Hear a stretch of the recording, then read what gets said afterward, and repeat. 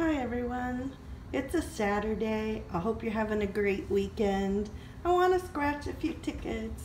I don't know which one, so that's what my video is today. Which tickets to scratch? I went around the other day looking for certain tickets and I couldn't find them. And I went to one store, they were closed down remodeling. I went to another store and they didn't have hardly any tickets. They said, well, our order hasn't come in. I'm like, okay, well, I just kept going everywhere. So I went back to one of the first gas stations I ever bought a ticket at. And I had gone in there because they had good chicken salad. And so they also have a good sub, a Cuban sub. But anyway, and they used to have the cheapest gas, but off and on, maybe, you know, you have to watch the prices. It's between their station and another station. So anyway, I stopped in there because I was kind of fed up after I couldn't get into Publix because they were closed to remodel.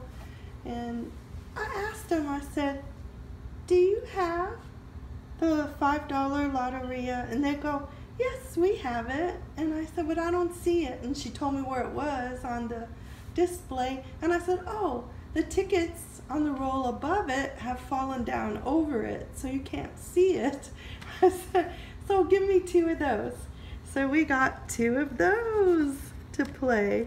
And I didn't play the $1 Million Luck before, so I got one of those to play. And you know, I like the $2 Lotteria. So I got 10 of those to play. Do you know what I noticed? Every 5 tickets, it alternates. So whatever your card board is, every 6th ticket, I guess. So there's 5 tickets and then it'll change over again. So as you see on these 2, you have the same board. Of course, you're gonna have different places at the bottom to scratch. So this is 137 and 142. And they have the same board. And this one is 138 and 143, and they have the same board. So anyway, I thought it would be easier to play them that way. That way I don't miss them, I hope, because you get used to looking for them in the same place. But then if you switch to a different board, it's in a different place, or you don't have it at all. So anyway, I thought that was a better way. You know, I'm an older person. I need all the help I can get. So finding the same, isn't that what they do in bingo? So if you have the same card, it's easier to play. But who would want the same card in bingo?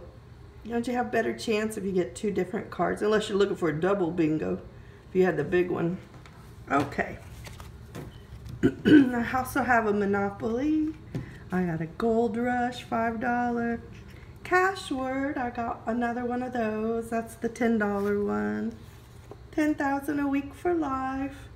I got one of those because I like playing those too. And a Cash Blast.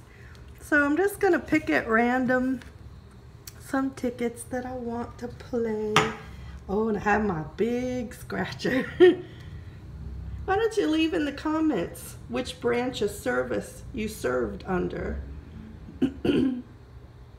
I was in the U.S. Army. So was my husband. So was my father. So was my stepfather. And I have 2 brothers that were in the Navy.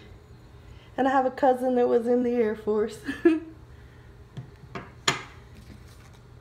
Okay, so I'm going to start with at least one of these. I have ticket number 3 and 4. Which one do you think would be the lucky ticket? I don't know. Let's do 3. We'll do 4 another time. And for this one, I have number 17. Let's hope that's a lucky number. Now the Lotteria. I like that rose on there. Let's start with 137 and 142. Let's see what we can find. Hopefully something nice. Maybe a symbol. Let me get zoomed in. If I put these together, maybe I can see it. This old table has a gouge on it. I don't even know how that happened. So I'm going to judge with that to see if I can get my tickets in the right place. At least that mark doesn't move. So that kind of works.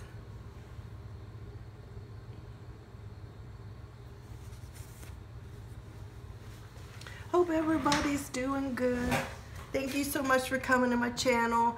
I know there's a lot of drama going on right now. What I would like to do with my channel, I know we have to have more content. They think that scratching tickets is thin content. But what they don't realize is every time we buy a ticket, we spend money. And that money, some of it is donated to help the elderly in some states. And in Florida, help high school students go to college. I mean, that's not thin content. That's great. But I can also do other things. But let's get the first ticket scratched and I'll share with you some of my ideas. I don't really know how to play this one yet. I haven't done it before. It says win up to 12 times, get a horseshoe symbol, win the prize shown for that symbol automatically, and get, I can't even tell what symbol that is. It looks like, oh, it must be a clover. Yeah, a 4-leaf clover. Get a 4-leaf clover symbol, win 5 times the prize shown for that symbol, and get a money pot symbol and get all 12 prizes. That would be a good one. Let's look for that symbol.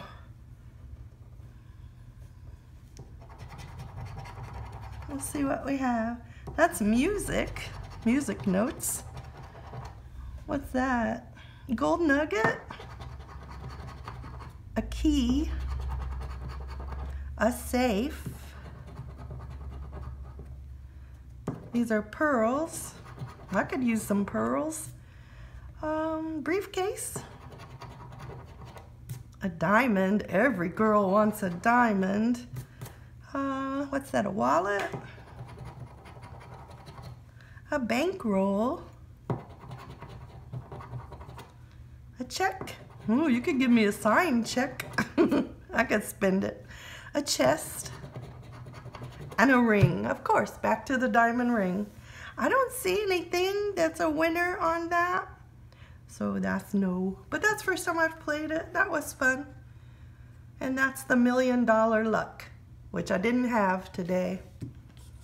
Okay, let's try this one.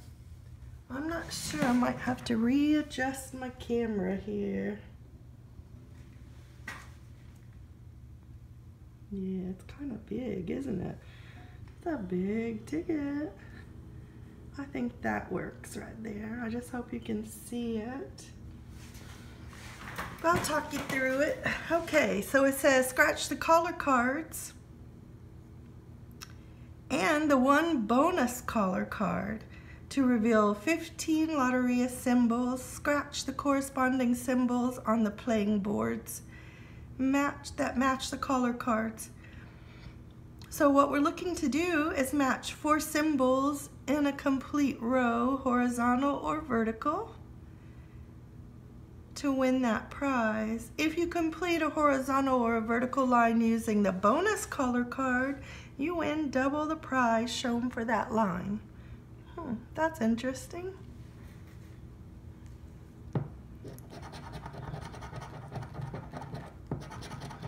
Let's see. And these are different symbols too. So we have a frog and a scorpion. I do see the frog.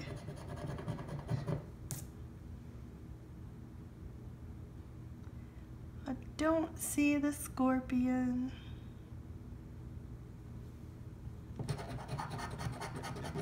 The rooster and the bell.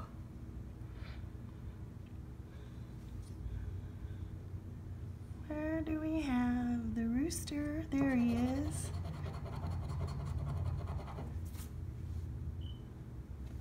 And the bell. And another rooster.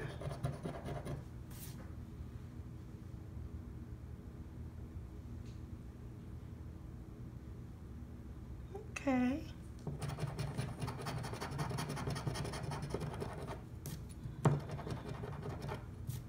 Can't tell what that. Oh, the fish and the hand.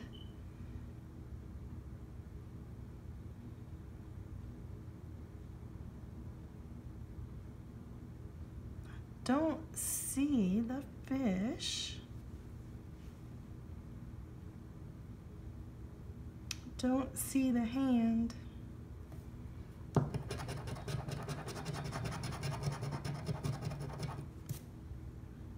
The parrot and the palm. We do have the palm right there.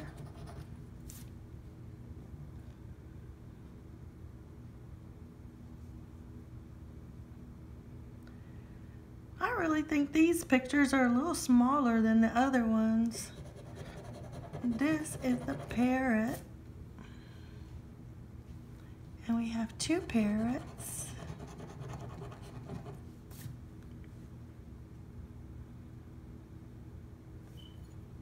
Let's take a look at the sizes. They are smaller.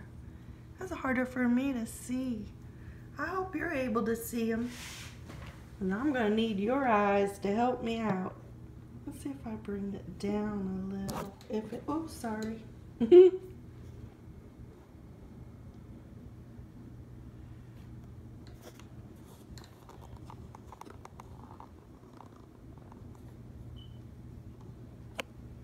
Let's move it over a little.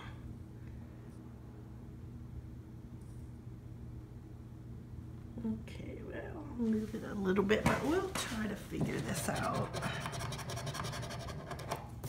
The rose, and I can't even tell what that is. The heron? Yes. Okay, I do see the heron. They put some strange shapes in here. Where's that rose? I always liked the rose. Did we not? Oh, yes, we did at the bottom. Okay, so we had a rose.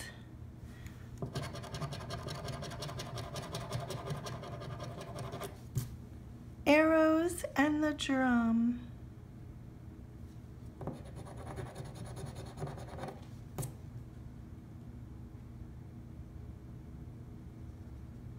I saw the arrows, but not the drum. Okay. The boot. And is that the mandolin?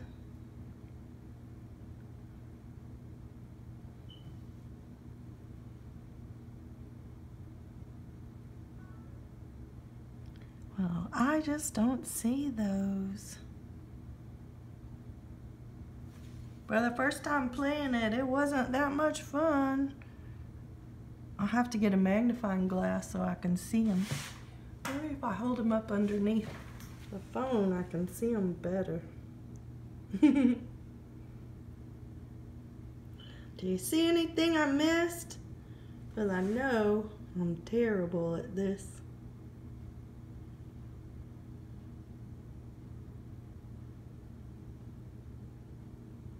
I didn't get my regular ones I usually get. Okay, we do have a bonus one. I almost forgot. I have to scratch it.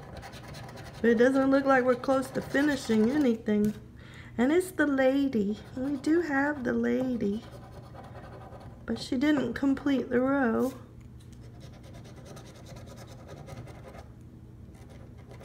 So it didn't really help. Did you see anything I missed? Nope. Well, ticket number 3. Nope. Not a good one today. Now we have these two.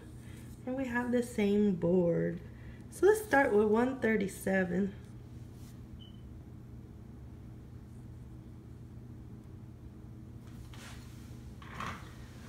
Okay.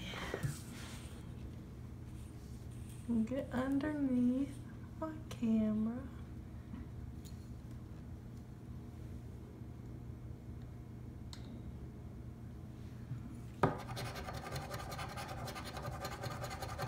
Cello and the parrot. So you can see the cello right there.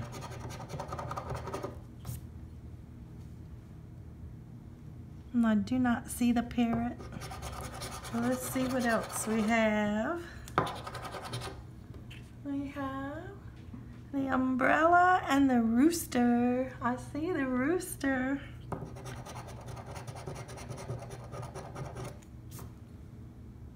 And the umbrella. Okay, so we have both of those. Let's see what else.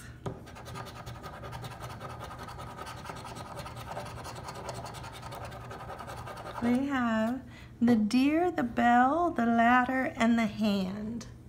Let's see if we find them.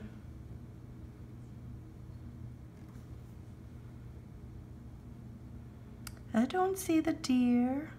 I don't see the bell.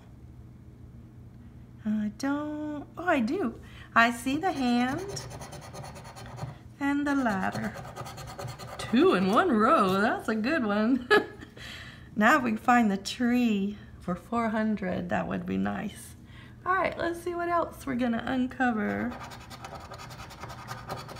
The sun and the drum, the canoe and the world.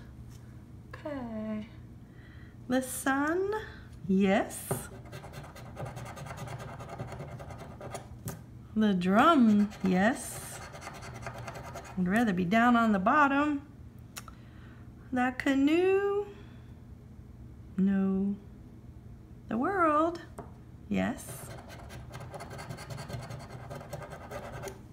There's that tree standing in my way. I could get $10 plus 400. You think that tree is gonna come up? No, I wish. Okay, the picture and the boot. Okay, I do have the boot. There's the boot. And that's it. Do you see anything I missed? I don't think I missed anything. But we came close. That was exciting. That would have been nice. I would take the $410. Okay, now we have the same playing board. So we just gotta find out what we have at the bottom. We have the flower pot and the star, the ladder, and the frog. Okay, let's see what we have.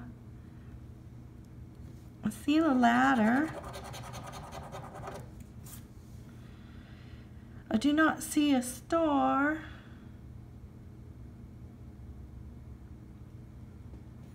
Nothing here. There's the flower pot. And no frog.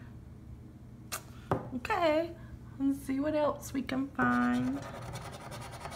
Umbrella, parrot, the hand, and the world.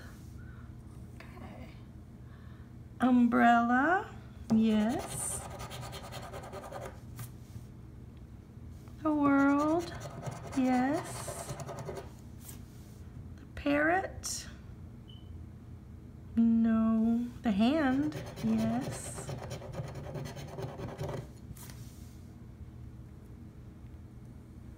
Okay, back to the calling cards.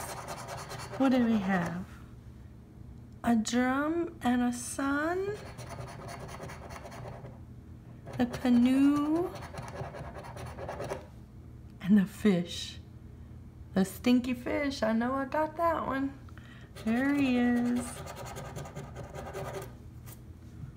Okay, the canoe. No. The sun, yes. Just need that crown for $100. Drum. We do have the drum. Okay, last two. Let's see what we get. The boot and the mermaid. I got the boot. I got the mermaid. But I don't think we finished anything. We needed the musician for the 30,000. We needed the rooster for 200 or the crown for 100. That would have been nice. Well, thanks for watching. I have some ideas about doing some content for my channel since YouTube thinks scratching tickets is thin content, I think is the way they put it. It has no service to people is the way they're describing it. We do service and we do help people and it is entertaining and we do enjoy doing it. So I don't think it's really fair what they're doing. So I'm going to concentrate on some things that I've worked on for years.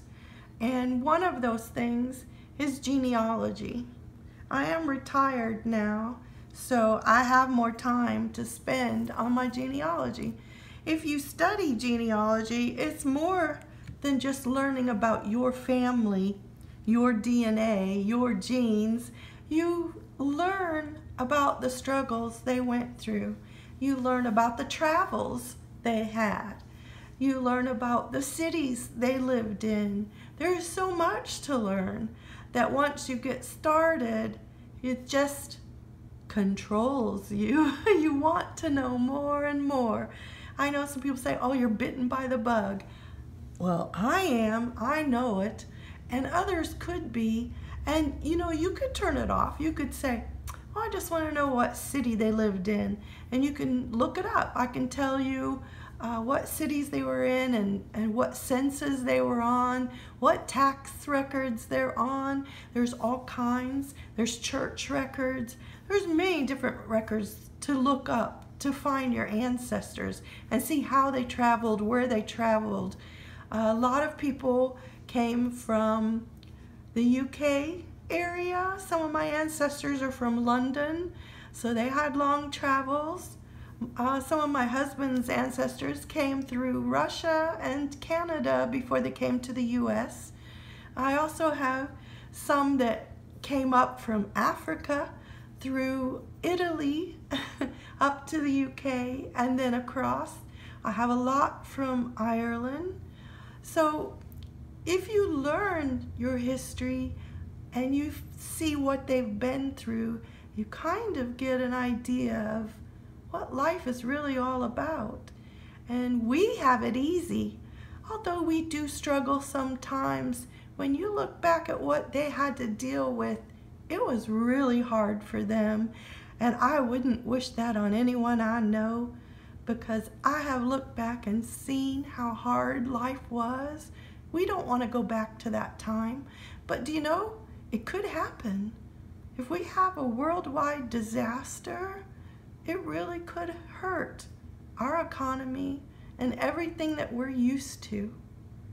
So when you look back at how we have developed as a world, I mean, it's amazing. And I love it that people have these ideas and they actually go through with creating something that helps someone. And I know that technology is always replacing everything, but just for them to have the guts to come forward and say, I think I could help a little bit. Why aren't we encouraging young people to do that? Why don't we have a way to actually help them develop things? It's just amazing what can be done. But anyway, that's one of my thoughts for my channel. Another one was the VA services, and I know that Andrew posted today that he's going to concentrate on that, and I'm happy he's back, and that's great. But I will tell you, I have dealt with these services for many, many years, and it is not easy to figure them all out. And when you move, every location is different. Just because you registered in one state, or even within that state, if you move, you're going to be considered to be in a different district. You're back to square one. You have to sign up. It has to go through that district office. You have to be approved. And it takes forever. And before you know it, you move around a few times and you're going to have 6 different accounts with the VA. That makes no sense to me. Why can't we have one account? We had one number. We were one person. We were accounted for when we were in the military. But now you're kind of treated like an outsider. And nobody really cares until you step up and say, I'm interested in a service.